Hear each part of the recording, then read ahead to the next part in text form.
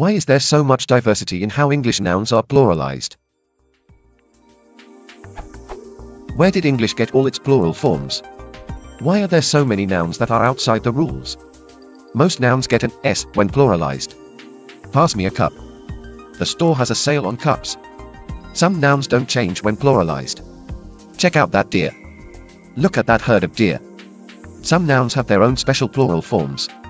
Let's eat a goose. I was chased away by a gaggle of geese.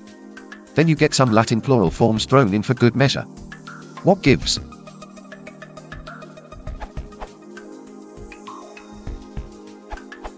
This is all down to the fact that English is a language of acutely mongrel lineage. It has substantive roots in Celtic, Romance, and Germanic languages, to name a few, and a grammar that lends itself well to the adoption of loan words, non-native words adopted into the native tongue. The standard means of pluralizing a noun is to append s, with some conventional variations, e.g. f becomes vs, y becomes is, for convenience in spelling and pronunciation.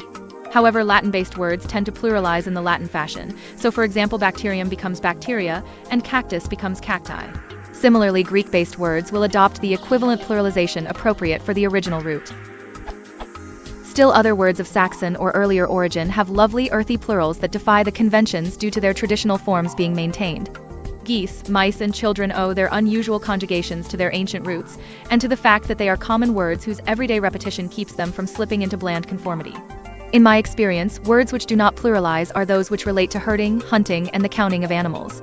These words tend to be Saxon, Germanic, or Celtic in origin owing to the presence of farming and hunting in Britain long before the Norman invasion. This can be inferred by the fact that sheep, cattle, and game do not pluralize, while whales, sparrows, and elephants, seldom hunted or farmed in Britain, definitely do. I suspect these tend to be a contraction of the traditional counting forms for such cases: head of cattle, brace of partridge, shoal of fish, but this doesn't really answer the question of why such plurals take the same form as the singular. It could be that when counted in such a way, the animals being counted were considered an uncountable, continuous quantity, similar to water or money, that could only be counted when quantified with their associated counter, so cattle would be rendered an uncountable noun by its quantifying counter head. It's interesting, however, to note that bird pluralizes to birds, while aircraft does not pluralize.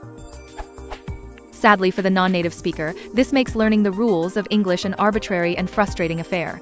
However, spare a thought for the Japanese, who do not have plurals for any but a few unique nouns, and must instead learn a separate counting suffix and corresponding character, kanji, for almost every class of noun imaginable.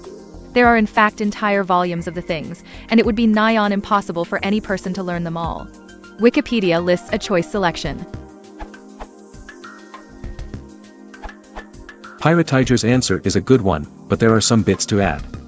Most older Indo-European languages have several different ways of forming plurals, because they have several different noun classes, known as declensions.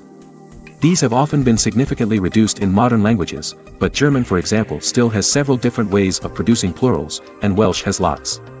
The relevance of this is that Anglo-Saxon, Old English, had several different schemes. In a way, the spread of s, apparently from French, has simplified the inherited system, as there are rather few words that continue the inherited as plurals.